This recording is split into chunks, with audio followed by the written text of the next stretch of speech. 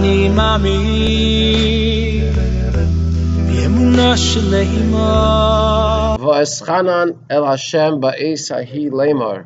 This week is Parshat Nachamu Ami, the week that we read after Shabbos of Tisha B'Av, where God comforts us on the destruction of both temples, the first and the second. And we start the Parsha Va'etchanan el Hashem, that Moshe davened to Hashem at that time to ask Hashem to please let him go into the land of Eretz Yisrael. And the Talmud learns from there that Va'etchanan adds up to 515, the numerical value of the word Va'etchanan, that Moshe prayed 515 prayers to allow Hashem should allow him to go to Israel. And the Talmud asks, why did Moshe want to go to Israel? Did he want to eat the fruits of Israel? Did he want to go to the oceans of Israel? Why did he want to go to Israel? And the Talmud answers, because he wanted to do the mitzvahs, that most of the mitzvahs of the Torah only depended in the land of Israel. And Hashem said to him, I'm sorry, Moshe, Al tosef daber elai oid badavar hazeh.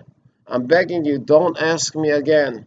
After 515 times, don't ask 516th time, because if you do ask a 516th time, I'm going to have to give it to you. And I don't want to give it to you, so don't ask again. And he stopped. He didn't ask. So the question is, why does the Torah use the word Va'etchanan? Instead, it should have said Va'espalel. I prayed to Hashem in that time. Why does it say Va'etchanan? And Rashi says an interesting answer. He says, Eschanan is matnas chinam. When a tzaddik davens and a Jew davens to Hashem, he doesn't ask Hashem because of his own merit and say, Hashem, you know why you should let me go to Israel? Because I'm such a righteous Jew.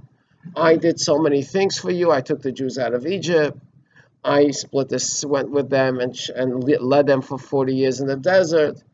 That's not what Moshe went. His approach was not that. His approach was, Matnas chinam, Hashem, give it to me because you are infinite and give me a gift for free, not on my merit. Don't base it on me. Base it on your infinite kindness that has no limit and no boundaries, that you just are infinite and you can give kindness to everyone, so give me the kindness. This is a different kind of approach, because when you go with this approach, then it's not limited. When you base it on your merit, so even though you may deserve it, but it's limited to how much you deserve. But when you say, Hashem, give it to me, not because of my merit, but Hashem is infinite.